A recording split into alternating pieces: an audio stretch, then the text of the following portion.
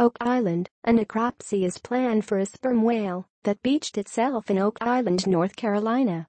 A marine mammal rescue team tried to help it back out to sea, but ultimately had to euthanize the dying animal. News outlets report that the distressed whale drew crowds all day Thursday. Its skin had been cut, and it lost significant amounts of blood, turning the tide red around its massive body. Click here for video of the whale and some of the rescue operation.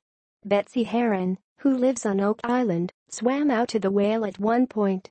She said, "It may seem crazy, but I wanted it to know that it wasn't alone and there's hope." But research biologist Bill McLellan at the University of North Carolina-Wilmington said it was emaciated and had probably been in distress for weeks.